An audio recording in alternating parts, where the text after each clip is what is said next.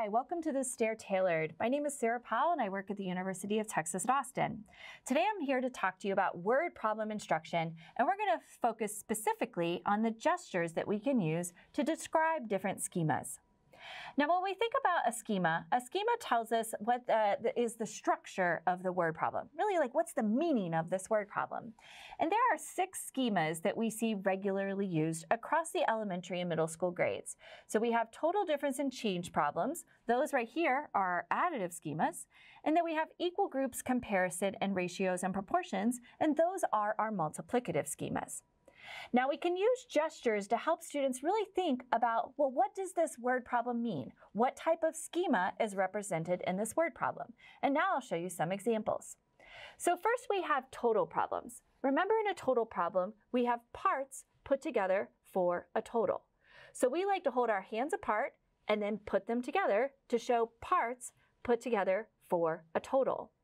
Do make sure that when you are describing total problems that you do not say 2 parts put together for a total, because then that's not going to work very well with 3- and 4-part total problems. But you can just say, our parts put together for a total.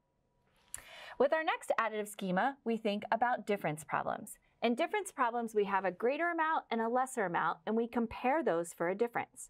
So I like to hold up one hand here. This is the greater amount, the lesser amount, then we kind of shake them back and forth to think about the difference between the greater and lesser amounts.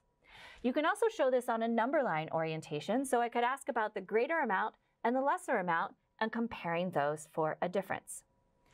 Now with change problems, in change problems we have one amount that increases or decreases. So for gestures we say kind of put one hand down to the side or sometimes behind your back, and you say I have one amount that increases or decreases. Again, one amount that increases or decreases. If you also wanted to do this on a number line, that would be fine. You have one amount that increases or decreases. Either of those will work, and the real big emphasis here is that you have one amount and something is happening to increase or decrease that amount. Now for equal groups problems, this helps us segue into our multiplicative word problems. And in equal groups problem, we have groups with an equal number in each group.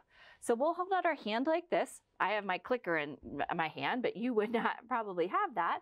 But we have equal groups with an equal number in each group. So just kind of showing the dip of the equal numbers in each groups, just like that. For comparison problems here, we have a set that's compared a number of times. So here with a comparison problem, I show my set, and then I'm going to show hops along a number line just like that. So we ask students, is there a set compared a number of times? And then for ratios and proportions problems, here we're looking at the relationships among different quantities. So we'll ask students, well, if this is to that, is this to that? So then we're showing those 2 proportions and the relationships among those proportions with our hands. So that was a quick review of how we can use the word problem gestures to help students understand the structure of word problems. And I'll review them very quickly so you can see how we can use them all at the same time. So I would ask students, is this a total problem where parts are put together for a total? Is this a difference problem where amounts are compared for a difference?